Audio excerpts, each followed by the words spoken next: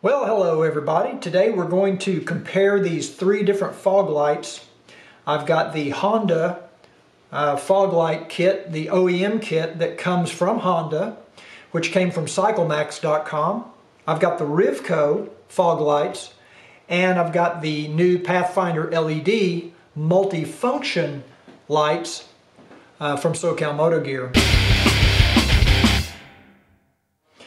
Just to give a fair disclaimer right up front, I was sponsored by all three of these companies. CycleMax sponsored the Honda fog light video, and I was sponsored by these companies to produce installation videos and review videos for these products. So I just want you to know up front, just to so that you have that information. Now, I'm going to point out what I think are the strong points and the weak points of all three of these products. Now, let's talk about the Honda OEM fog lights first. I say OEM because they come from Honda. It's a pretty basic fog light, but it works well. It's not super bright, but it's better than no fog light at all. If you already have these installed on your motorcycle, it's a good system. The advantage, or one of the advantages of the Honda fog light is it's a Honda product, so it's covered under Honda's warranty. It also has the Honda wiring harness, so it connects through the motorcycle to the OEM switch, the button on your console, on your center panel switch.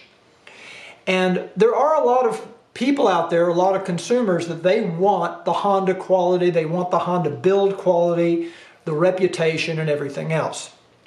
So that's the advantage of the Honda fog light. Now let's go to the Rivco. The Rivco fog light, its advantage over the Honda, and maybe even over the SoCal, is it is super simple to install. It's basically this one bracket, and it just bolts to an existing hole or bolt hole on the bike, actually where your horn mounts to the motorcycle. So it's a very simple installation, whereas the Honda and the Pathfinder LED use a much more sophisticated bracket system. It also has the ability to adjust the beam left and right, something that you can't do on the other two models. And the Rivco light is super bright. It is probably the brightest of the three, especially when you get to lumens. Now, don't get all hung up on lumen count, because those numbers can be a little misleading.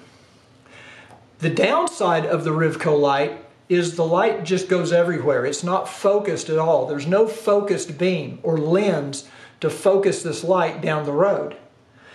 So what you get is a little bit of a scattering effect of the light. But if you want a light that is super bright to oncoming traffic, the Rivco is a good choice. Now, the only thing I'm concerned about is this plastic cover on the front. I'm not sure how it will withstand a rock strike. It feels a little bit less substantial than the plastic covers on the Honda and the SoCal Moto Gear Pathfinder LED light. The other thing I would consider about this light is it does not use the little foam ring to install it in the fog light cover. I don't know that that makes a big difference. I'm not really sure what purpose that foam ring serves anyway, but just so you be aware. It does have a pretty large heat sink on the back to dissipate heat. I have no reason to believe that they're anything but top quality. Like I said before, they're super bright, but the light's not focused.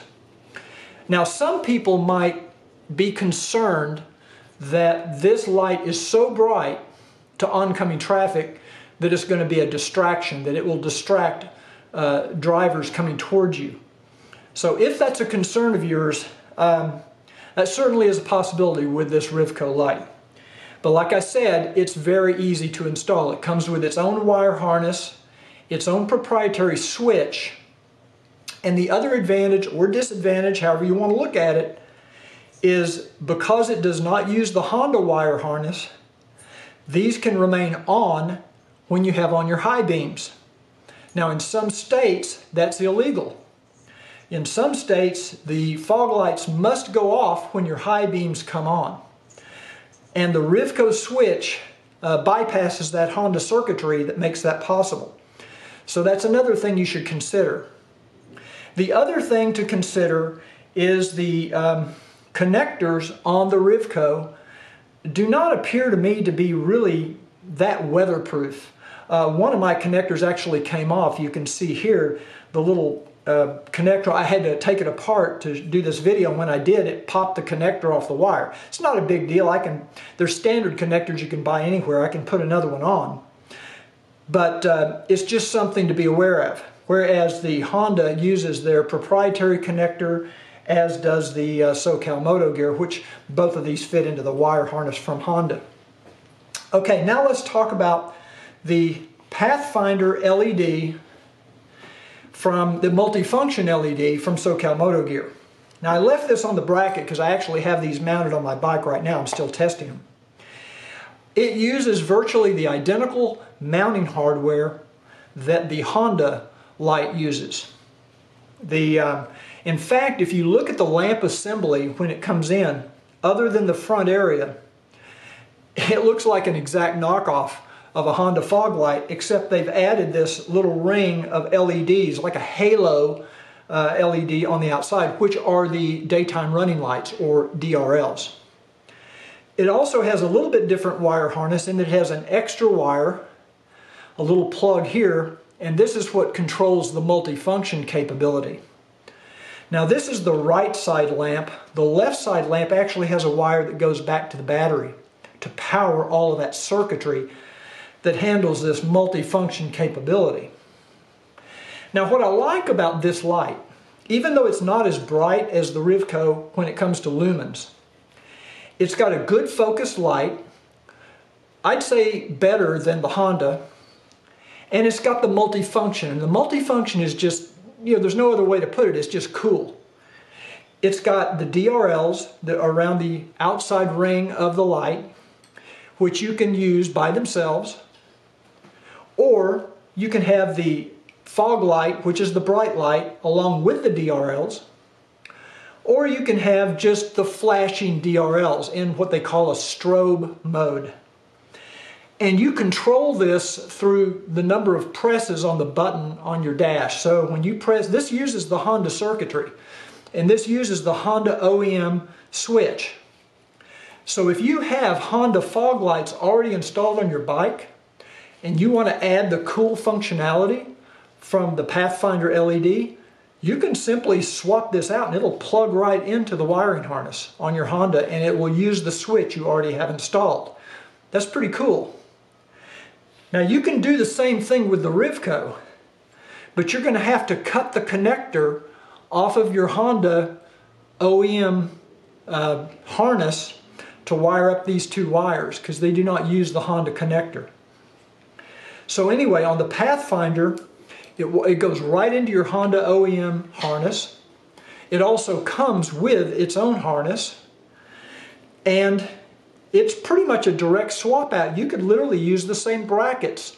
And in fact, I think SoCal Moto Gear is going to offer these lamps where you just have the lamp assembly and the little sub harness, and you don't need all the bracketry, because if you have the Honda fog lights installed, these install identical. They will install in the Honda brackets. It's that much of a similar setup.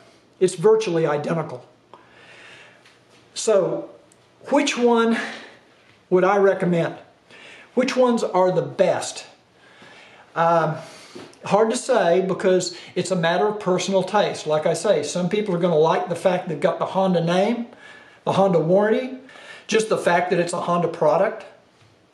Some people are going to love the simple installation of the Rivco and the super brightness of the Rivco, especially to oncoming traffic. And then some people are going to love this multifunction capability. I don't really think there's a loser in the bunch. I think they're all good products. Hopefully now you know the differences between these three systems, and it will help you make a decision. Like I say, there's not a loser in the bunch. They're all good lights. They all do what they're supposed to do.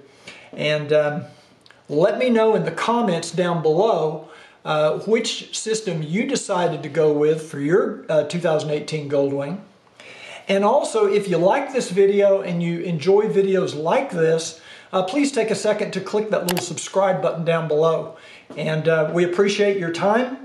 Thanks for watching, and thanks for being part of Cruiseman's Garage.